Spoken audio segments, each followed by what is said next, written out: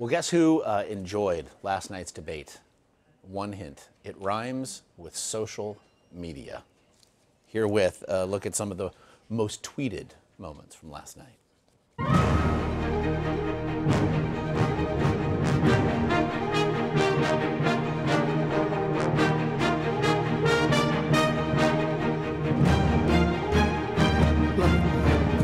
From everything I see, has no respect for this person. Well, that's because he'd rather have a puppet as president of the United States. No puppet. And it's pretty clear. You're the puppet. It's pretty.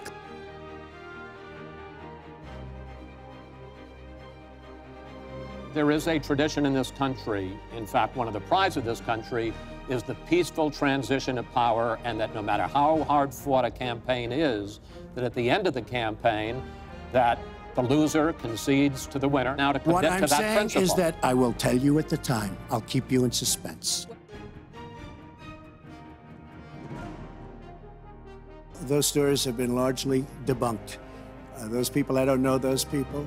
I have a feeling how they came. I believe it was her campaign that did it. At the last debate, we heard Donald talking about what he did to women. And after that, a number of women have come forward saying that's exactly what he did to them. Now, what was his response? Well, he held a number of big rallies where he said that he could not possibly have done those things to those women because they were not attractive enough for them to be assaulted. I did not say that. In fact, he went on to say... Her 2 minutes, sir, her 2 minutes. But did not say that. It's her 2 minutes. Nobody has more respect for women than I do. Nobody. Nobody has more respect. Please, everybody.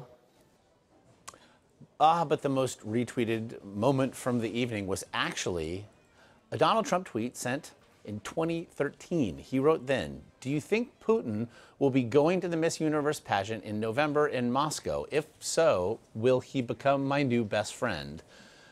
End quote. That message has now been retweeted more than 45,000 times.